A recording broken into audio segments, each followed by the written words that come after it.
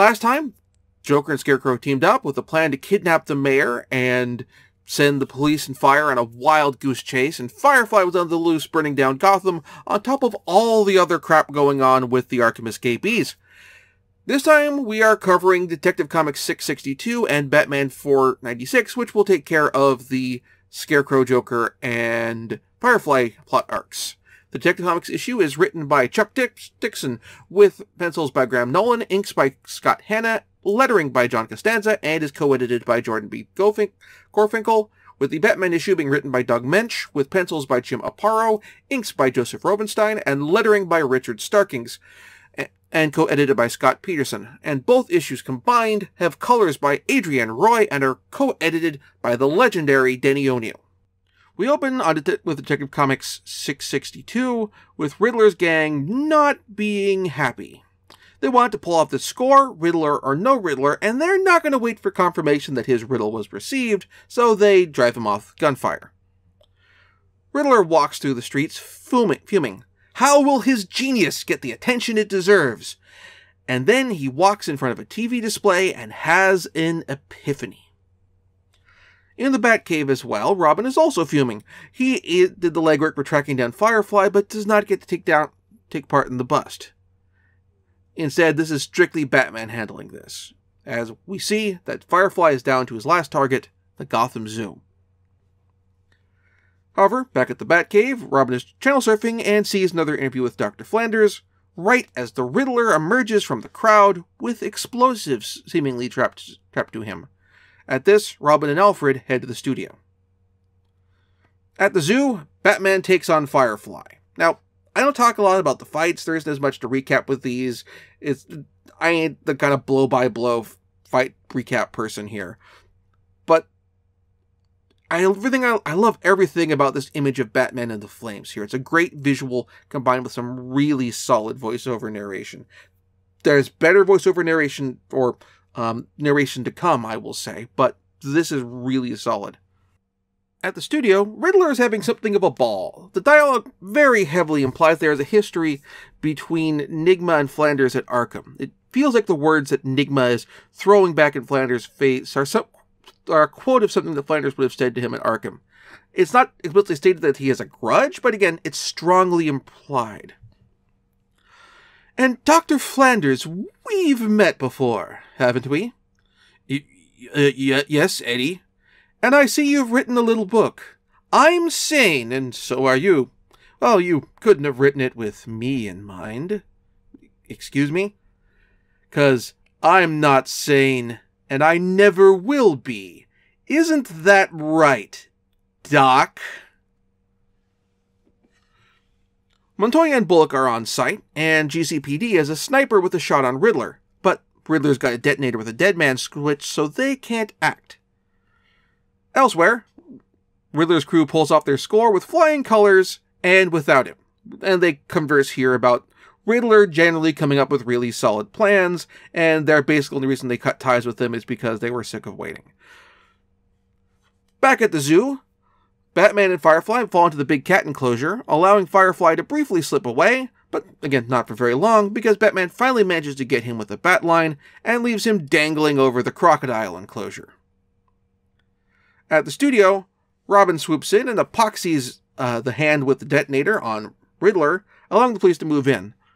Bullock berates Robin for his recklessness, but Robin manages to vanish while his back is turned, as the bomb squad reports that the bomb was a fake.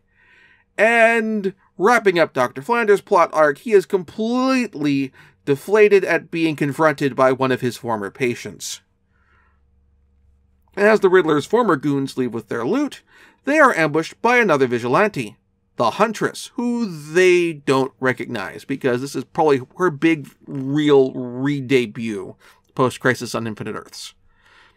Huntress's costume is fine, but I think it would be better if they added some form of knee pads with the costume, just on a general principle. Also, and dump the V-neck, both in terms of the vulnerability of having, the part of your chest where your heart is just exposed without any sort of body armor or protection or Kevlar or anything like that there. Otherwise, I kind of dig the costume. An additional leg protection probably would be good just because you're running across rooftops and that sort of thing. Same reason for the knee pads. But also I understand that it's an athletic activity and people sweat.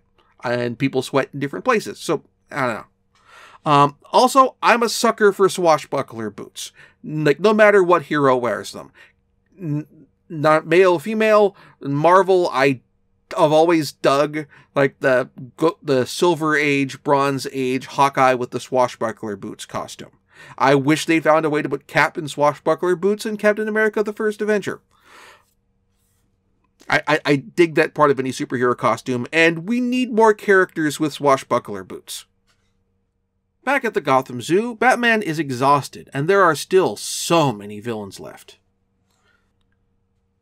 We wrap up this episode with Batman 496. Batman is dead on his feet. Scarecrow and the Joker know it. Though at their hideout, tensions are running high on whether they want to keep running the GCPD ragged, or if they want to move on the Bat. Ultimately, they decide to move on Batman, using some tunnels that the Joker had picked out for an earlier plan to lure him into. Meanwhile, at the mayor's mansion, Bullock and the police have arrived, and Bullock is through waiting for the bomb squad, decides to charge in spite of the whole incident earlier at the amusement park, only to set off a booby trap. He only escapes certain death through a timely intervention by Batman. Considering the tone of this story, I find this panel here with Batman castigating Bullock over this kind of hilarious. Joker and Scarecrow, with Kroll, drive to the Gotham Tunnel and blow both sides using a rocket launcher and head to the access tunnels. I'm assuming the rocket launcher they're using here was among the hardware dumped by Bane and company at Arkham. Bane and crew watch the carnage on the news. Bane is impressed by Joker and Scarecrow, but he's confident Batman will take them down. But then, once he's done so, they will make their move. Batman moves in and faces the Scarecrow first, who hits him with the fear gas. Oh, sugar.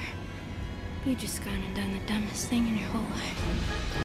This backfires spectacularly, because whereas the last time we saw Batman get fear gassed, he flashed back to the death of his parents, here the Joker is present, which means Batman has got Jason Todd on the mind. And so Batman very quickly takes down Scarecrow before proceeding to the Joker and beating the shit out of him. Snakes, Kroll, serpents, vipers, venomous fangs, rattlers. What?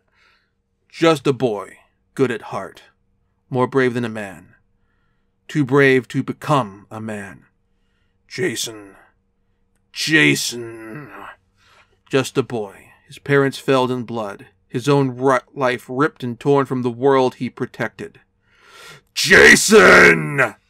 Just a boy, never to breathe, or speak, or move again. Jason! In retrospect, mistakes were made. Now, the only thing saving Batman from crossing the same line with the Joker that he almost did with Zsasz is Scarecrow launching a missile into the roof, causing the tunnel to flood, and forcing Batman to choose between saving Kroll or finishing off the Joker. And he chooses to save Kroll as the tunnel continues to flood. This was a nice conclusion to this mini arc with Scarecrow and Joker. Actually, the mini is pretty much the key word here, because it's almost about the same length issue rise as the storyline with, Firefly. In fact, arguably, they get more screen time than most of the other major Rogues Gallery characters we've encountered so far, like Poison Ivy. It's still a B plot, and that's probably the complaint I have with this little storyline, is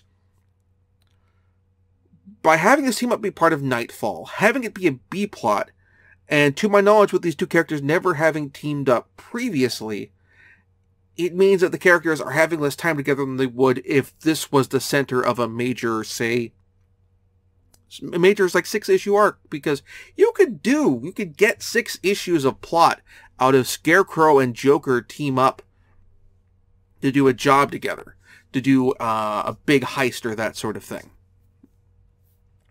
And that's kind of the main point here. Like, this isn't a strike against Knightfall necessarily, but it is something of a strike against what this means in terms of like the way this storyline fits into the event. It's a storyline that merits its own central focus story as well, rather than just being backup for Bane's larger plot. Like, I don't have any problems with Knightfall as the main plot. It works. It works really well. I like Knightfall.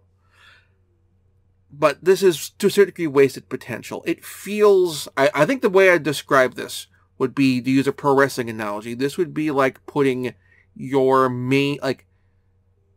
your really big main event match people have been waiting for a great deal of time as a mid-card match. Not like a curtain... This isn't like Brett versus Owen as the curtain jerker at WrestleMania. This isn't like that, because that really gets that was a deliberate choice to really hype up the crowd and get the audience really ready for what the main event was going to be. And they had a bunch of time between that match and the actual main event to let the audience cool down a bit, but also with them still being excited and hyped up for what's to come. This is like right in the middle of the card, or even in the middle of the card, like little before the actual main event, like putting something that blows the audience away and just has them like just knocks their socks off right before what is actually supposed to be the main event. But not necessarily, or could have done that, but doesn't necessarily give it the full thing. And normally you would do something like that, to continue with the wrestling analogy, for something where a matchup where you're feeling people out a little bit, where it's like, hey, is this Rob Van Dam guy and this gonna work well with Jeff Hardy? Are these two guys going to match up together well? And the ultimate answer is yes, they do. And so it sets up, okay, these guys have good in-ring chemistry. These two work well together. They will work together again in the future at later events when they're the focus of a bigger program. The somewhat tormented metaphor. This is less of that, because this is a case of Scarecrow and Joker are like two of the biggest guns in the Batman Rogues Gallery. Two of the biggest names, and they have themes, they have character traits which are complementary, but not totally contradictory. We do see them clash, you see a clash of personalities here, but there is the definite sense of these two characters can work together well, and will work, and if teaming up, can be a really dangerous threat. It's that sort of thing. But still, that said, next time we have the moment that we have all been waiting for. So the question becomes is, how well does Bane versus Batman follow up this? And we'll find that out next month.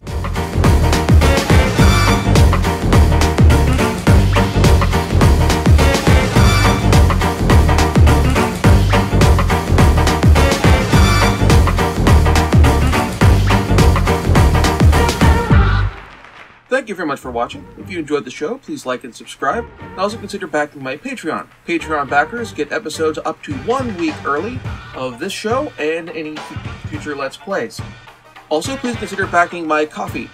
Cost me a few bucks, also helps support the show, and it's not a monthly obligation or anything like that.